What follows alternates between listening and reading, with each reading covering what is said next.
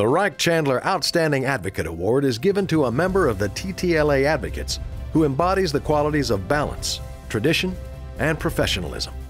Proverbs 17:17 says, "A friend loves at all times, and a brother is born for a time of adversity." That's how this year's recipient, Charlie Ginn, lives his life both inside and outside the courtroom. Charlie, the son of a trial lawyer, learned from an early age how to be a champion for those who need hope. There's nothing he enjoys more than helping people who need someone to fight for them. After graduating from Baylor Law School, Charlie worked as an assistant district attorney in Collin County, where he fought for crime victims. It was a natural progression when he became a trial lawyer, working to protect his clients from insurance companies and corporate interests.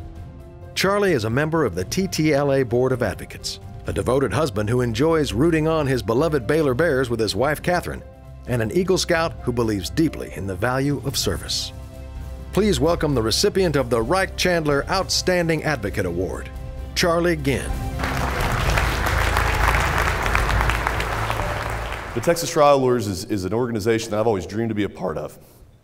And what I've learned is it's great to come to these CLEs. It's great to get training. It's great to learn. It's great to network.